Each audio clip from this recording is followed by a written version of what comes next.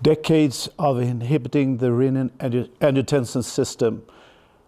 I'm Carl Swedberg here in Davos at the Cardiology update, and this is EHJ Today. With me is my old friend, Professor Mark Pfeffer from Boston. Welcome, Mark. Thank you, Carl. Well, you have talked about this topic today, decades of inhibiting the renin angiotensin system. So what have you highlighted in this history?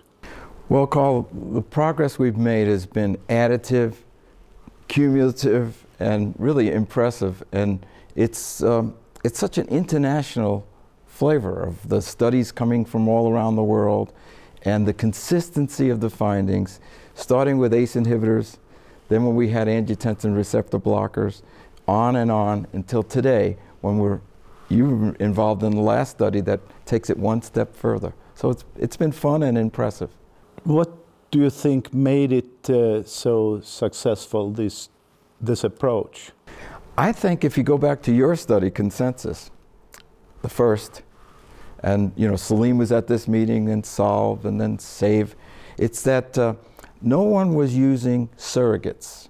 We weren't saying people feel better, although that's important. We weren't saying ejection fraction improved because it's minimal. We were talking about lives saved. And that's been the bar that we've been looking at for the last 3 decades. Can you really improve survival? And that's the fun of it. Yeah, so the SOLVE trial together with SAVE were the ones trials that really convinced the community that this was a very general topic in LV dysfunction. What about the HOPE study? Yeah, well, I think the evolution of all these ideas, we have basic labs trying to figure out how inhibiting the renin angiotensin system improves prognosis. But really, this particular field was driven by the clinical observations. So even HOPE, which was a tremendous expansion beyond LV dysfunction, came from clinical observations. In both SAVE and SOLVE, there were fewer myocardial infarctions. Neither of those studies were designed to detect that, that wasn't the primary focus of either study. But when the dust settled, the results of the clinical trials were in, fewer myocardial infarctions when people were treated with an ACE inhibitor. Now, is that real? So Salim, being Salim, couldn't take the indeterminate road and went out and did HOPE, which was, I'm not taking people who have heart failure, and I want to see if ACE inhibitors really can reduce vascular events. And that was a very definitive study, as you know, and the beginning of more and more, what can an ACE inhibitor do? So moving to heart failure, today we have found out that you need at least 2 blockers or inhibitors of the system. Would you agree? Well, not really. I think what we've learned over time is it depends. And you and I were involved in the CHARM program. It was a very natural, when Bert Pitt first came out with Elite 1, it was a very natural add an ARB on top of, because you could draw on a blackboard, more complete, block at the receptor level, plus use an ACE inhibitor. And we had CHARM added, which said yes. But then there was Valiant, Salim had On Target, and it looked like adding really doesn't give you additive benefits. So ACE inhibitor, ARB, that was a tough combination.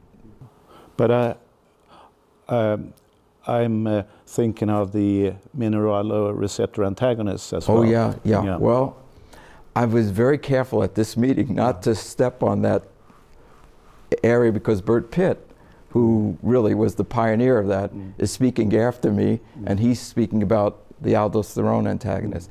That has been a major plus. So we're even beyond that now. If you had your choice, inhibit the renin angiotensin system with an ACE inhibitor or ARB, but the dose is important, then mineralocorticoid. We haven't talked about beta blockers, your whole area, but just sticking with the renin angiotensin system.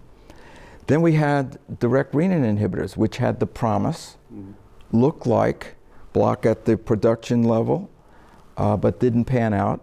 So we've been trying to find the right combinations. And I'm going to turn it back to you, because today's combination, the most exciting, is a drug without a name that you've been involved in, so I'll let you talk about that one. Well, yeah, you're referring to the LC said 696, which was used in the Paradigm trial, which is another approach to this, combining an ARB, valsartan, with an inhibitor of another part of this cascade, that is inhibiting the breakdown of peptides, in particular natriuretic peptides. And surprisingly,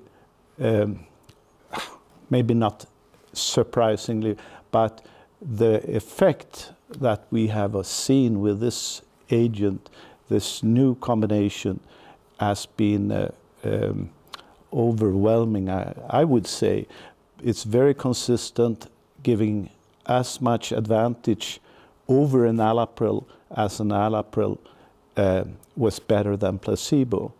So what do you think will be the future now with this new information we have? The agent isn't available yet. Yeah, so it's 2015. We were talking about 3 decades. Really starts with a 20% improvement. 20% improvement on prognosis. That's wonderful. Adding 2 together didn't really make a big splash. ACE inhibitors, ARBs. Mineralocorticoid inhibition, another improvement. Beta blockers, a 30% improvement. So time, improvements in survival. And then there was this long drought. And I have to say, frustrating. About 10 years before another drug can improve prognosis. And now LZZ, 2014, now 2015, can give you an additional 20%. Now we only have one study, a definitive study, but I think the future is going to find out how far into it can we go. Who does it help? We now know it helps stable heart failure. Can it prevent heart failure? Can it help people who aren't quite stable? So, Carl, it's exciting. There's more to do, and if we can keep the ball at, we really want to help prognosis, and keep doing that, I think young investigators will have a lot of work to do, and hopefully our patients will continue to benefit. Yeah, it's really been exciting times over these 3 decades, as you said, and we have been able to follow this improvement in prognosis for these very sick patients. So that's been very exciting for us, and hopefully the story will continue to evolve. Thank you, Mark, for coming here. Pleasure.